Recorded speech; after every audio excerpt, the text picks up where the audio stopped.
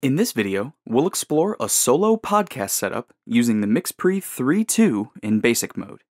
Insert an SD card in the back of the MixPre. For this video, we'll power the MixPre with an L-mount battery to keep everything mobile. I'll go to Menu, Project, and start a new audio project. I'll name this EP1 for Episode 1. To keep track of files, we recommend a new project for every episode.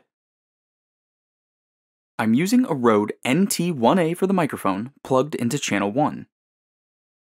The NT1A requires phantom power, so I'll press the channel button and turn phantom power on.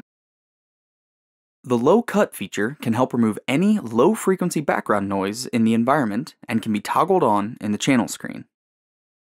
Returning to the home screen, I will use the channel 1 fader to make sure I have an optimal signal level.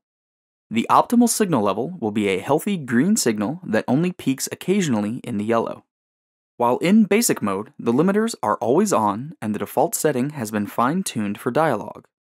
Limiters prevent loud signals from clipping.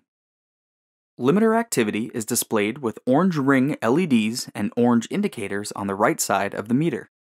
If the limiter is showing frequent activity, turn down the fader to reduce the level. In basic mode, only the LR mix is recorded.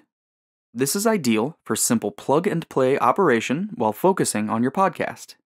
Any gain adjustments can be made quickly from the front panel. When I'm ready to start podcasting, I just press record. After recording, we can copy the files from the SD card or USB thumb drive to a computer. To transfer files without removing media, put the MixPre in file transfer mode.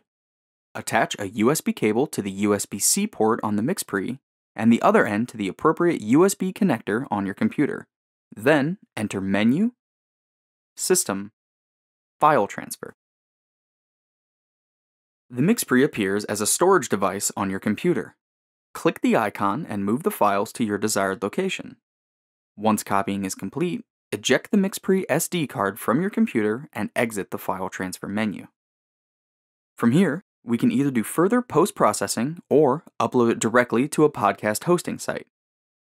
The file is recorded as a stereo wave and will play back on any platform. Thanks for joining us. We'll see you next time for another Sound Devices Tiptorial.